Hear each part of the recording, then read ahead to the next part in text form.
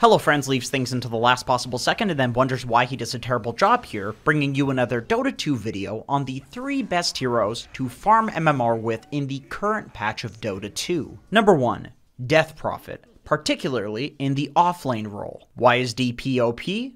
Well, putting aside the actual buffs to the hero for a minute, one of the nicest features of this hero is that she destroys basically all of the popular carries in lane. Ursa, Monkey King, Troll, Slark, each one of these carries completely dumpsters some set of regular melee offlaners. But not Death Prophet. She does fine against virtually any of the current strong carries. The carries that would normally be good against Death Prophet in the offlane would be kill carries to punish her squishiness. But quite frankly, these kill type heroes and these kill type lanes just aren't being picked right now because they aren't good. So, Death Prophet is essentially guaranteed a lane win in a patch where laning can very easily determine the outcome of the entire game. As for the buffs to this hero, there have fairly recently been a ton of little changes that do make the difference, such as reduced cast point on Crypt Swarm,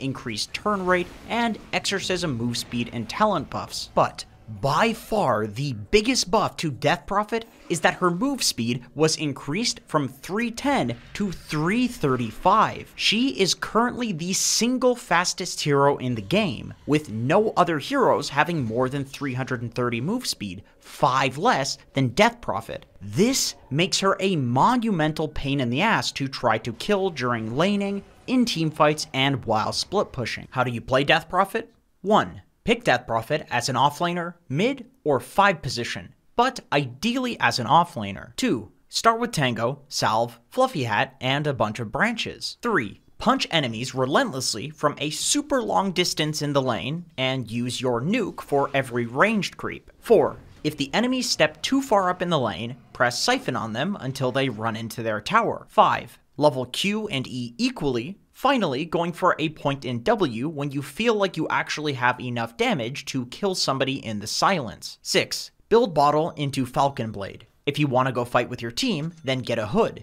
If you want to play the map and farm, then build Boots of Travel. 7. With every Exorcism cooldown, run at a tower. If your lane sucks, then run at the mid tower. If you owned your lane, then run at the enemy's safe lane tower. If the enemy's 5-man defended tower, accept the fact that they're wasting their time and walk away. 8. At some point, exorcisming towers will cause you to feed. This is when you exorcism Roshan instead. 9. Build BKB, Shiva's, Heart, and Refresher Orb. Lotus Orb and Yules are also great items if the enemy team has a lot of single target disable or kiteable heroes / silences respectively. 10. Eventually, they can't fight you because Death Prophet late game is just complete bullshit. Siege with every Exo, and you will eventually win. Number 2. Enigma. Why is Enigma OP? Honestly, it's mainly because he's just great at every single point in the game, then insanely OP in the late game. In the late game, Refresher Agg's Black Hole deals damage equal to 112% of a hero caught in the Black Hole's HP as a mix of magic and pure damage, plus 1600 pure damage if you somehow survive the percentage damage while lasting 8 seconds and pulling units into the center. In other words, Enigma may actually be the single greatest late game hero in Dota, at least in terms of potential. And you know what? I'm actually okay with that. His ultimate is literally a black hole. It should be devastating. However, the current problem with Enigma is that he's good at every other stage of the game as well, not just the late game. His laning is extremely strong because Eidolons let you deny every single ranged creep. His farming is extremely fast because Eidolons plus Necrobook is like having a Hand of Midas on crack that also kills people. One of the biggest strengths of this hero, however, was Valve giving him a talent that buffs up Malefice and a talent that buffs up Midnight Pulse. The Malefice stun duration talent lets you get kills and fight without Black Hole and kill people with your Necro units, and the Midnight Pulse radius talent lets you defend towers and Roshan without having Black Hole available. So, that classic counter of just playing around the cooldown of Black Hole doesn't really work out so well anymore. This hero is so good that Enigma is an S tier hero in both the 5 and 3 position. despite being played quite differently in both. As a 5, you leave Eidolons at level 1 and play around your Q and E being maxed out, rushing Blink Dagger as soon as possible so that you can essentially just solo black hole their carry. And as a 3, you max Eidolons, pick up a Necro, and play somewhat similar to a Beastmaster, running your Zoo at towers and looking to hit big black holes in teamfights with BKB, Octarine, and Refresher Orb. How do you play Enigma?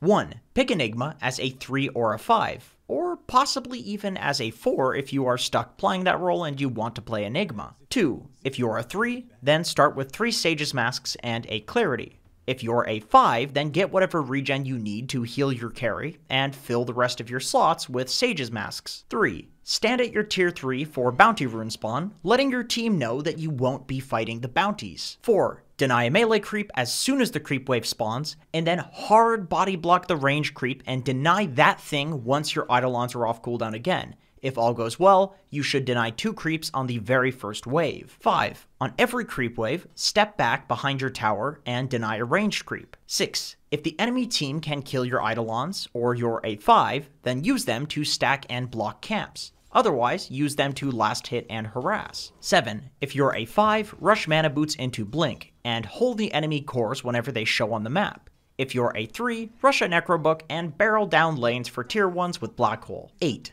After your first item, whether you are a 5 or 3 position, your items are generally the same.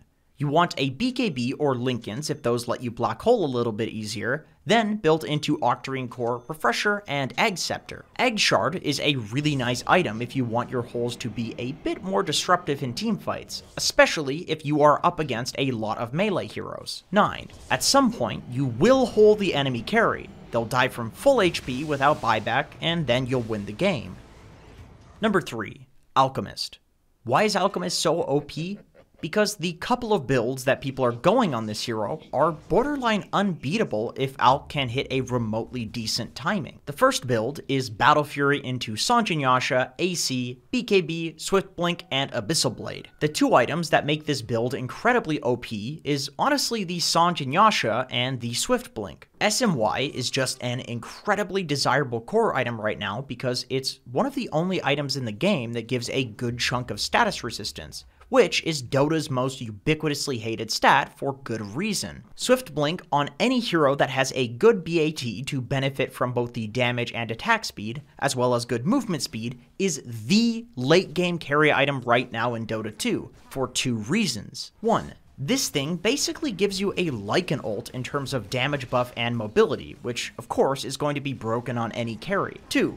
Honestly, prior to 7.28, carries would have loved to have built Blink Daggers in the late game already, because the main way to beat carries is to kite them. Unfortunately, they've just never had the slot to put a measly 2,000 gold item in when there are 6,000 gold items in the game and they're the carry. So now, with upgraded Blinks, they're simply mandatory on any late game carry build. With this build, Alch is very difficult to outcarry.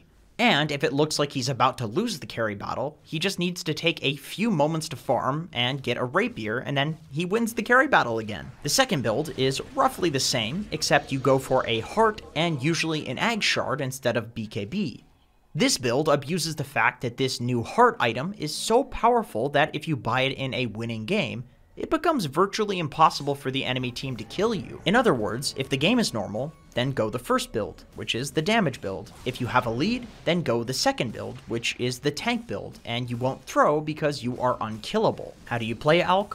1. Pick Alch as a 1 or a 3, but keep in mind 3 is very different. You will just be farming your team Ag Scepters, and it's nowhere near as good as carry Alch. 2. Start with Acid Spray most of the time, and push out the very first creep wave, rushing to level 2 and abusing the fact that this ability is just impossible to stand in. 3. Hit creeps and play entirely for last hits. This hero does not care even remotely about kills, only good trades and last hits. 4. Rush a Battle Fury and head to the jungle as soon as your lane looks a little bit dangerous.